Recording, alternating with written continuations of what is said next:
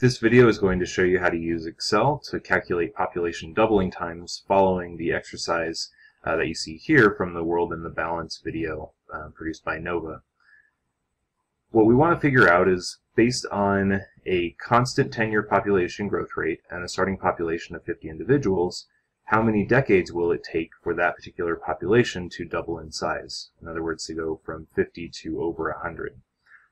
The math is pretty straightforward. The starting population here is 50. In this example, the 10-year growth rate is 0.25. And to figure out the number of new individuals, you simply multiply those together. So 50 times 0.25 is 12.5, and we round that to 13. We add the 13 new individuals to the starting population size of 50 individuals to give us 63 individuals total at the end of that 10-year period. We can see here we come back down now to after 10 years. That's the 63 that we saw here. And now each of those 63 individuals contributes to the population growth. So 63 times 0.25 gives 15.75. We round that to 16 individuals, add 16 to 63, and that gives us 79 individuals at the end of the second decade. So again, after 20 years, 79 individuals times the growth rate gives us 20 new individuals, so 99 total in the population. That's really close to doubling, but isn't quite doubled yet, so we have to do one more time period. So after 30 years, 99 times 0.25 gives us 25 individuals, or 124 individuals total.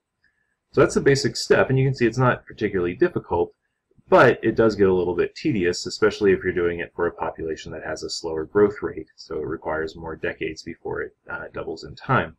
So we're going to show you how to do this using Excel to make life a lot easier, and then we're also going to graph the population growth rates in Excel. So each group is going to be assigned 5 different countries, and you can see if you scroll down in this handout, you can see all the countries listed by region. So North America, Central America, and the Caribbean, South America, and so on. So the number that you need to find for each of the 5 countries that your group is assigned is that 10-year growth rate here. So I'm going to look at Honduras as an example, and you can look up on the data form to find that the 10-year growth rate for Honduras is 0.258. So I type that in here.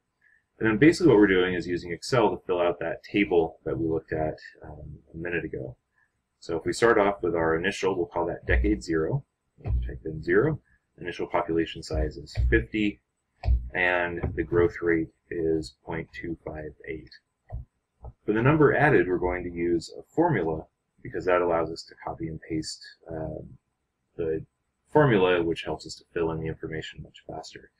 When you get to this cell, click equals, select the initial population size, 50, multiply, which is the asterisk, by the growth rate, and that gives us the number of people that were added.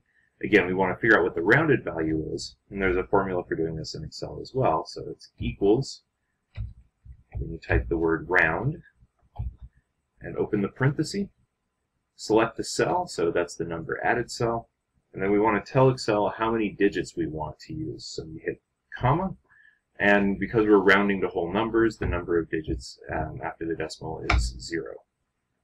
Close parenthesis and hit enter. So you can see 13 is 12.9 rounded. Population at the end of the decade is equal to the initial population size plus the number of individuals that were added. So that gives us 63 individuals here. So to get Excel to notice where we're looking at, we need to get this 63 down into the starting size for end of decade 1. So we can just easily type equals and then select that cell, hit enter, and we can see that in this part here.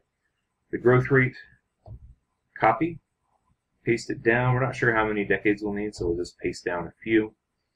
And then the formula is going to be the same. So we actually can select all 3 of these cells and then come down to where the cursor turns from a white plus into a black cross and select down, and this will fill everything in. Now you notice we aren't quite there yet because we have zeros, and that's because we didn't copy the reference back to the population at the end of the decade. So we can do the same thing, look for where the cursor turns into the black plus. You can also do that with copy and paste, either way. Fill that down, and now we're in good shape. We can see the population at the initial, how many individuals were added, what that is rounded, and then the total population size. And we can do the same thing to fill in the decades. So decade 1, 2, and 3. And you can see, because we weren't sure how many decades would be required, we ended up filling out more than we needed to, so we don't have to do anything here. We can just select and delete that. It is interesting to note, however, just as a quick aside, you can see that that power of exponential growth, with that constant growth rate, we go from adding 13 individuals the first decade up to adding 41 individuals in the last decade, and that's only a period of 60 years. So pretty impressive increase in the number of individuals that were added. But like I said, we don't need that right now, so we can just go ahead and delete those cells. If you don't like the leftover bars or the leftover lines between the grids, you can come up to the borders and select no borders. So that gets rid of that. So the next thing we need to do is figure out what the next country is and what its growth rate is to repeat this process. The next country in this example is Colombia, and again we can use that handout to find the growth rate, which is 0.168. One thing we can do here, which is going to, again, make things go a lot faster, is we can actually copy this entire table, because we have all of our formulas set up, everything is the way we want it. Copy, come down to the right cell, right below the Colombian growth rate, paste, and now we have all the information here. Now this still uses the growth rate from Honduras, so we have to change that as well. So we can delete those, type in 0.168 for the growth rate of Colombia, and then we can copy and paste that down. You can see here, so after 3 decades, we're only at 92 individuals, so we need to go a little bit longer. So we can copy and paste for 1 more decade to get us to 107.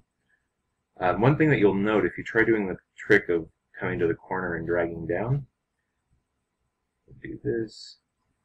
The problem is that Excel is going to add 1 to the growth rate each period, which is going to mess things up. So instead of doing that, you can either copy and paste in the correct values, or you can just do Control-C to copy and Control-V to paste, and it doesn't have that same problem. But you can see here again, we went overboard, so I'll go ahead and delete those cells. Type in 4 for the decade. And I'm going to repeat this with each of the 5 countries. So I will do that off camera, off screen, and then come back. Okay, you can see here the growth rates for Croatia, which has a low growth rate and takes a long time, 22 decades to double, Kenya, and Australia.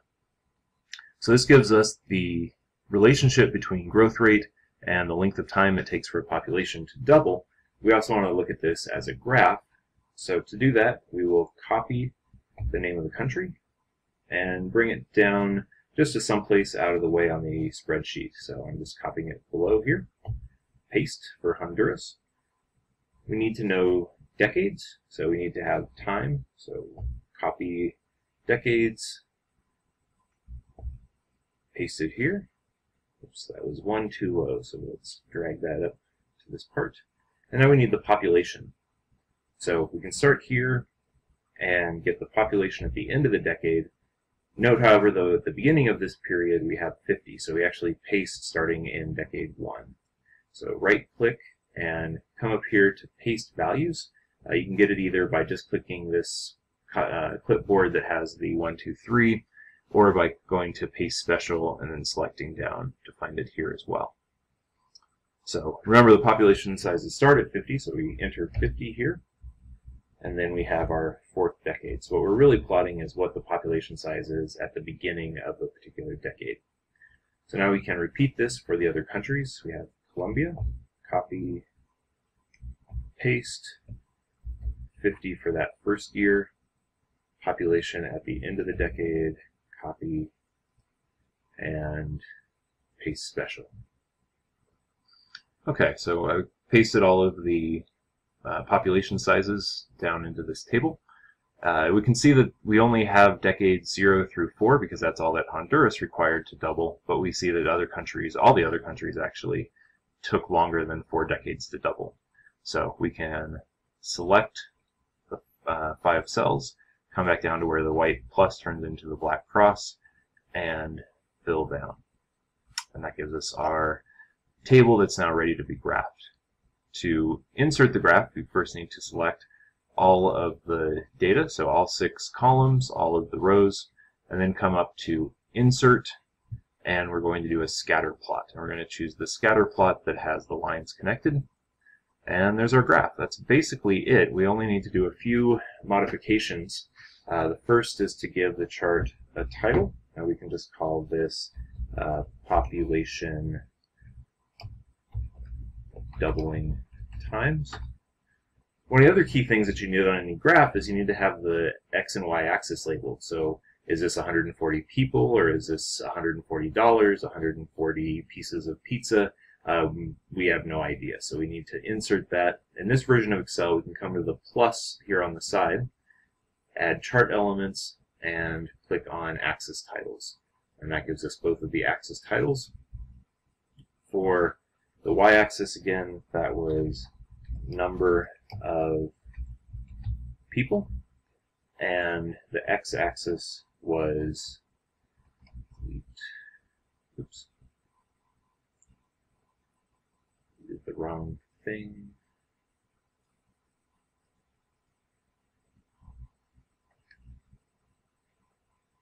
Was time